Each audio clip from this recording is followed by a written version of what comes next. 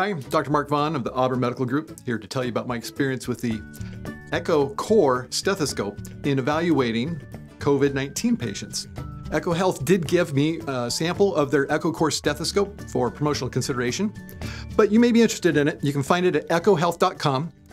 You can remove the main portion of the stethoscope here, the head, and the electronic portion of it just by unscrewing the hose off of it. You can turn it on and sync it with your phone. And if you already have something like this, I use the Apple EarPods Pro, or AirPods Pro, excuse me.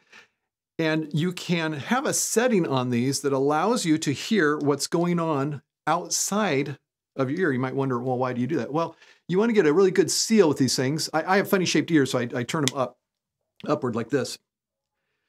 And I don't know if you already have these or not, but if you do, you know that you can just squeeze it until you get the mode you need where you can hear what's going on around you. So if you have this in place, already synced with your phone, with your EKO Core, also synced with your EKO app on your phone, you can hear your stethoscope and hear a conversation with the patient. This is important because when you go to see COVID-19 suspected patients, you have to already have all of the PPE on. You have to have the gown, you have to have the shield, you have to have N95 respirator. So before you put all that on, get your ears working, put on your PPE, go in and see the patient. You can have a conversation with them and hear them because you've got it in this transparent mode where you can hear what's going on outside. But when it comes time to do your physical examination, you can put the stethoscope on the patient and hear their heart and lung sounds while you're wearing the stethoscope. This is just our workflow that we've come up with here.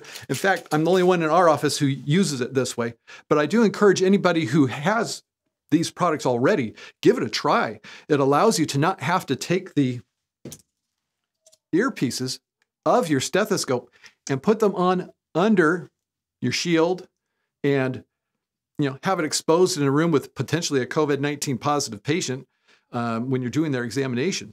You can have your stethoscope head inside of a glove so that it never gets in contact with the patient, and then just take it out of a disposable glove after you get out of the room.